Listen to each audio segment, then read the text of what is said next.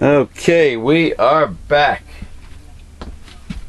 for the following segment of this week's progressive discussion show. 100% ad-libbed, unplanned, unrehearsed. Anything can happen. Mm-hmm. Anything and everything goes. No censorship. The undisputed kings of progressive internet talk radio. You can take that right to the bank, suckers. Yeah, try to make it a community bank or a credit union. Yeah, like not Goldman Sachs. Like a little itty bitty savings and loan or a credit union. Yeah, don't make it a big bank. Yeah. Because we want to break them suckers up. Yeah, which is what Hillary never says. That's correct. We want to itsy bitsy teeny weeny yellow polka dot bikini, or just which I wore for the first time today. Just a little itsy bitsy bank. There you go. Run by Oompa Loompas from the Willy Wonka movie, right? Okay, go ahead, Chief. Sink your teeth into them doll readings. Got to talk teabagger talk a little bit. Down yonder, them daw readings. New research reveals that eating a vegetarian or very healthily could actually be harmful to the environment. Sounds like bullshit that the American food industry would say. The USDA recommends people consume more fruits, vegetables, dairy, and seafood. And meat production has a very bad reputation when it comes to the environment. That's very true. But when researchers at Carnegie Mellon University studied the resources used and greenhouse gases emitted per calorie of foods, they found, surprisingly, that a lot of healthier foods ranked high in amounts of resources used and greenhouse gases emitted per calorie. In other words, what they're saying is the more meat that is consumed, the more flatulence occurs in humans and animals? The more vegetables. Oh, okay. They're talking about what it takes to raise the livestock in comparison to the plant foods. And you see what is happening with Chipotle. Chipotle buys direct from the farms, fresh, and prepare stuff like that. And that's why they're having these outbreaks of E. coli, etc. Well, speaking of E. coli, They're going to start cooking some stuff. I'll give you an example. Apple orchards. It's a known fact that deers are very fond of apples. So the deers would walk through the orchard, and any apples that have fallen already would get some fecal matter on them, and there's your E. coli. I mean, the E. coli doesn't just appear out of nowhere. No. For example, they said that eating lettuce is more than 3 times worse than eating bacon. Well, in terms of greenhouse gas emissions. I wouldn't believe any negative propaganda around any dark leafy vegetable, which is probably pound for pound the most nutrient dense food you can eat, is a dark green leafy vegetable. So I don't know about that. This may be due to the energy used in the food supply chain, including the growth, production, and storage of such goods. The study was published in Environment, Systems, and Decisions. Well, providing the vegetables are organic, non-GMO, which is another talk show. Yeah. You know, it's very difficult to eat 100% healthy, to afford. Mr. Gary Null Yeah. was speaking about a gentleman on Friday who was 110 years old Right. and eats healthily and etc. and naps. Takes canaps. He takes naps. Which I like because I like to take naps. You know, Well, after I'm a napper. after my indulgences on Christmas Day, Christmas Eve, Christmas Day, I feel like nodding off now. But I did take a Benadryl before coming here, Oh Lord. just in case. You don't seem to arrive at a situation with Allegra. I don't take this all the time. I take it once. I know, but Allegra does not make you drowsy. Oh, that? No, it doesn't. Yeah. It doesn't help my allergies. Ah. All the products that are one pill a day, non-drowsy formulas, the Loratadine, which is popular, which is Claritin, all those, the Zantac, is it Zantac or that's the stomach antacid? What No, the hell? that's The Zantac is the. Yeah, I think that's antacid. the antacid. What's that? Zyrtec. Zyrtec, yes. Yeah, it's, all of the non-drowsy one-a-days don't help me. Same thing with motion sickness. If I took a one pill Bonine, it doesn't work nearly as well as the Dramamine. But the Dramamine will knock you out. But it works, you what see. about cinnamon Oh, or ginger, you mean? and ginger? Didn't Excuse work. me. And there's a homeopathic based upon nicotine. Well, when I used to go party boat fishing, I gave it up because I get very seasick easily. Yeah, please don't do that. But anyway, the Dramamine is the only thing that helped, but it made me sleep on the boat. Nice. I could have How the hell slept. are you going to pull in any fish if you're sleeping? I could have slept at home Yeah, exactly. and saved myself the money of going on a party boat. Hey, boy. Yeah, that's what I say.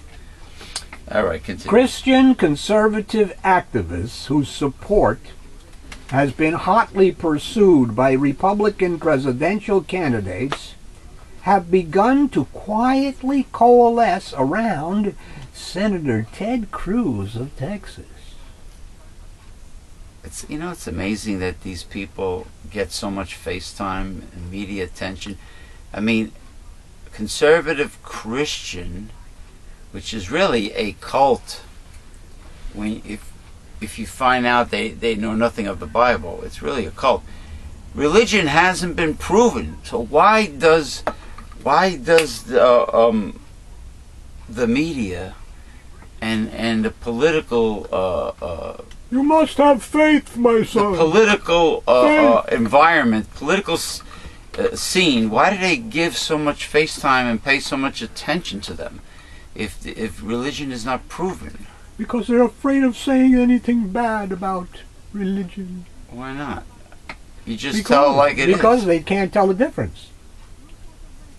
You know, they go around and they claim that Orthodox Jews, extreme Muslims, Islamists, and Christians are worshiping the same God. Where the hell do they get that from?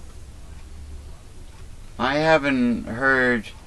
I very rarely hear anything accurate from their mouths in terms of what was written Correct. in the Bible. That as far as quoting the Bible or whatever. I mean, there's even extremists in with the Jews. I mean, look at the What about the Christians? right-wing Zionists and the Christians and. What the hell do you call it, a Roman Catholic Church? But you know what? This whole attitude of being thin-skinned and walking on eggshells and withholding reality and the truth from people because their person is afraid of being called biased or bigoted or whatever, anti-Semitic or homophobic or whatever, xenophobic, who was a warrior princess, princess, played by Lucy Lawless. 7 bells for Lucy Lawless. Xenophobic, afraid of Xena. Oh, we're on a roll. But you know, you can't go through life being thin-skinned, and this is what people do. They want to be liked so badly. Please like me. Please love me. No, don't say I'm bad. Don't. Me, I can care less. I just believe in the truth. Marco Rubio said, "Don't call me a bigot. Don't call me a bigot." What was it pertaining to? Somebody called him a bigot. And it bothers him. Yeah, I'm not a bigot. Instead of saying, I'm not a bigot, why doesn't he just go after the person in a fierce debate and prove the other person wrong? Instead of saying, please don't call me a bigot. A major boost for his efforts to present himself as the leading challenger to front-runner Donald Trump. Front-runner, yeah, front. Members of this core GOP constituency have long been torn between several favorites in the party's crowded field. But many organization leaders have decided in recent days to line up behind Cruz. Yeah, they like Grandpa Munster. Because they consider him the best funded and most electable social conservative in the race. Or they like the idea that he prays like this, like he's taking a big shit. With his eyes squinted. Does God hear his prayer? Well, that's like an antenna to evangelicals. They put their arms and their hands up. Does God hear his prayer? According to the Bible, that is. Not really, no. Not really, no. I mean, there are strong, unpolitically correct no. I mean, there are parts of the Bible where it mentions that you can communicate with God. I mean, who? Vast majority of humankind? Like in Psalms, or only the ones that He has chosen? Like Psalms. Well, I told Ken Create, I says the elect. He's telling me the elect are the believers. I go, no, they're not. Well, they are the ones in God's church. I says there is 144,000 of the heavy hitters that are pre-selected by God. No, all of them have not been pre-selected yet. Oh, it hasn't happened yet. Of the 144,000. How do you know there are not bunches yet that have been selected throughout time, but there are more to go. We have a tribulation to go through. Well, when a lot are going to change. Well, how long does it take him to select 144,000? Because he's very selective. In other words, all these, I should tell him, billions. All these jabronis that go to all these churches, born-again, evangelical, holy roller churches, where everybody's laying their hands on everybody and praying for everyone. Like my sister goes to one, unfortunately. Laying the hands, praying. Let me pray for you. Oh, no, let me pray for them. Let me pray for them. They all think that just by being a believer and accepting Jesus Christ as your personal Savior, that they are, according to Ken, they're one of the elect. Sorry. God will determine who are the elect, not Ken Create. In other words, these born-again, dysfunctional weirdos that I run into every now and then, their ass is going to be grass during the tribulation. They're not going to get raptured up. He thinks they're all going to get saved and raptured up. Sorry. In other words, they're going to be killed. In other words, dead. deep down, they're probably afraid of the tribulation. Maybe they're so intimidated by it that they're making up excuses like they're going to get spared. Well, that's their excuse. They think they're going to be spared when Jesus comes, so they want to help Jesus come. They want to destroy the United States real quick so that Jesus will come. They don't get he comes during World War III. Well, what have they done? What have these weirdos done that are so special that they should be one of the pre-selected elect? It's only in their mind. I just told you. You go to the Bible, it's a entirely different story. It's kind of vain, isn't it? Yeah, a little bit. I mean, what have you done? Just because I'm a believer, like Kenny will tell me, oh, he's a big-time Christian. I said, what does that mean? He's a big-time Christian. Oh, he's a believer. He's a believer. I said, so what? The Monkees sang a song, I'm a believer. Did Mickey he get Dolenz. called by God? Doesn't mean. There's the difference. You have to be called by God. Well, how do we know? We don't know that. How if that happens? Well, he would know that, wouldn't he? Unless he was delusional, of course, like George W. Bush, where God told him to go into Iraq. You see? No, Dick Cheney told him to go into Iraq. Yeah, exactly. Well, I'm sure he thought of Dick Cheney as God. Maybe Dick Cheney told GW that God told him. There's a post. I think it was on Facebook or it was on regular TV with Joe Biden praising Dick Cheney and George W. Bush. Seriously? Yes. And Joe Biden, when he was playing the violin on the late night talk shows, almost ready to shed a tear, because I feel bad for him. His son died prematurely, but he was, politically, he was trying to get real close to the people, and the poor and everything, and showing compassion. How could you be genuinely compassionate for the little guy if you're praising two demonic war criminals? Mr. Biden owes much to corporations and the insurance industry in his state of which is that, Maryland? Delaware, excuse me. I knew it was one of those little guys. Joe Biden is he's a corporatist, like everybody else. He's a snake oil salesman. He's like a car dealer. He's a corporatist.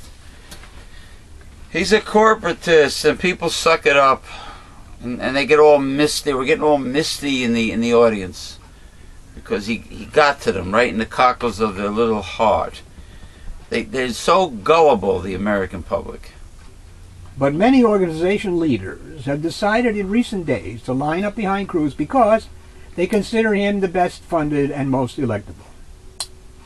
He won the backing of a key evangelical coalition after a secret December the 7th meeting in which top national activists agreed to roll out a stream of endorsements, many timed for maximum impact between now and March the 1st, Super Tuesday. I could picture a stream concerning Republicans, stream of urine. When a dozen states will hold primaries or caucuses. You see those evangelical pastors setting themselves on fire I didn't see anyone yet do it. No, I saw a picture. I've seen Buddhists do it. I saw a picture of one. I don't know if that was a pastor, but he set himself on fire and he was running, and this is in protest of gay marriage. Good. Do us all a favor. Good for them. That's correct. They should all do that. Okay. Actually, let the entire Republican Congress do it also. That too, yes. That'd be doing the country everybody a favor. Enormous service. That's correct. 8 of those states have significant evangelical populations, and Cruz is targeting them in hopes of emerging March the 2nd with the highest delegate totals of any candidate. Since the December 7th meeting, endorsements have been announced by influential figures such as James Dobson, Focus on the family. Mr. James Dobson, if you'll read newsletter Censored, How to Defeat a Conservative, you'd understand who James Dobson is. James Dobson, once upon a time, made a DVD with Ted Bundy, the serial killer, trying to prove that pornography made him do it. Really? Yeah. So, in other words, he was, he's a nut. He's an evangelical nut. Yes. And Yes. it was like a mutual, it was a mutual benefit. Bundy was trying to get off on his charge, plea of insanity. No, he took full responsibility for what he did. But he What? blamed his family. He blamed his church. He blamed the people around him. He blamed his state. He did not blame pornography. No, Dobson wanted an excuse That's correct. to ban all That adult is correct. material. Just like Edwin Meese when he set up the Meese Commission Right, to and try to prove that pornography causes violence. and the evangelical right wing nuts of the past with prohibition, Yes. prohibiting alcoholic beverages. Yes. They're very concerned with what other people do in their private lives. In their bedroom, in the bathroom, even. They want to control your private life, who you Yeah. marry, who you date. I think some states actually have it have a law saying that it's illegal for interracial marriage. They did. Interracial Jim marriage. Crow laws did. No, some either still have it or want to go back to it. Possibility, I know not. I just know that they did. Well, there was an article to that effect. James Dobson, a radio host who founded Focus on the Family. Oh gosh. Brian Brown, the National Organization for Marriage. And Bob Vanderplatz, head of the Iowa Family Leader Organization. The next gathering will take place a few days after Christmas at a remote ranch in central Texas. Well, they should have the 8 cartons in the back, like KORN radio on Hee-Haw. Where Cruz and his wife and several key financial backers will visit with some of the country's most prominent evangelical leaders for private conversations and a public rally. I got a simple answer for them. Why don't you mind your own fucking business? What other people do. Like Kim Davis was talking the same shit recently about gay marriage. Well, they wanted an evangelical in the White House. Mind your own fucking business. That's what most people would say. It's none of your damn business how I live or what my hobbies are or who I date or who I fuck. Yeah, well, Behind closed they want doors. to be in charge so that they can make laws against you saying that. Your freedom of speech is kaput. Well, when people are pissed, Okay. you can't censor people that hate your guts and are pissed off. You can kill them. We can have a civil war. Not if it's just one person. No, of No. course not. There you go. And that's the way they usually do it. They usually do it one at a time. When the cops kill the black people, they're not killing a whole bunch of them, are No. they? Kill them one at a time. Oh, like those alternative doctors that are found dead all of a sudden? I believe that is not true. That's horse manure? Yeah. That's hogwash? Some of the 100 or so leaders flying to the ranch, owned by conservative billionaire Ferris Wilks, Ferris Bueller? are still considering other candidates, including Senator Marco Rubio of Florida, who also is maneuvering to be the Trump alternative. Activists say he is being hindered by a relatively late start. Trump performs well in national polls among self-described evangelical voters, but many top activists and group leaders consider the real estate magnate insufficiently committed to opposing abortion and same-sex marriage. Oh yeah, those extreme right-wing evangelicals, they still think that fertilized egg is a human baby. Oh yes. It's no different than the eggs in my omelet. Or scrambled eggs. Or, you know, all the different styles of cooking eggs are, I don't know, man. You know who must be a pain in the ass? People that want it over easy. I mean, what the hell? They're still getting a runny yolk, no matter how you yeah. no matter if you do them sunny side up or over It's a easy. little more cooking time, that's all. Oh, a little bit more. Salmonella. I know him well, Chef Salmonella. Yeah. Chef Carl Imari. The sheriff's deputies in a central Georgia county have been surprising motorists, some of whom expect a ticket. Instead, they've received $100 bills. The Macon Telegraph reported that Monroe County Sheriff John Carey Bittick gave officers 54 $100 bills to hand out randomly over 3 days during the past week. Doesn't sound like Boss Hogg to me.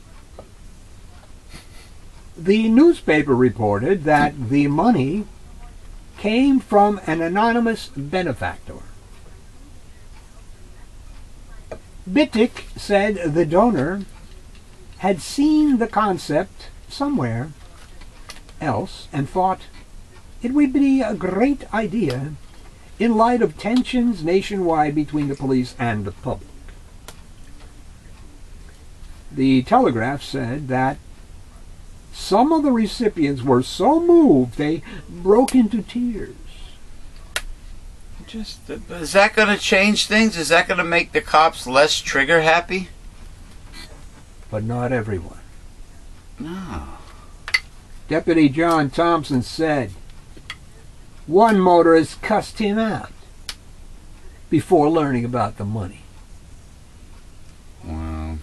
And she did not get $100 bill. I bet she has many.